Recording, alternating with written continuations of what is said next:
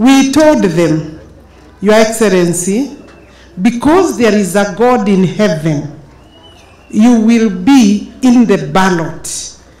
And yesterday, the 4th of June, 2022, you made appearance and now your name is in the ballot. Tumsifu Mungu. Your Excellency, it is only those who do not believe in God thought that a human being can stop what has been destined by God. And there are many on that other side.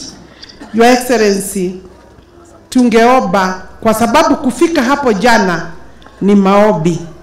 Vile mhubiri ametuambia anaogopa tukifika State House tupate serikali, wewe na timu yako mtakuwa mnaonekania kwa view sasa badala ya kuonekana kwa kanisa. You have taught us the practice that you have kept. We will remind you to go to church. Just in case, I don't believe you'll forget, but just in case any of us doesn't do that. Your Excellency, hawa warembo na waangalia, my uniform in Ngadu Girls was also green.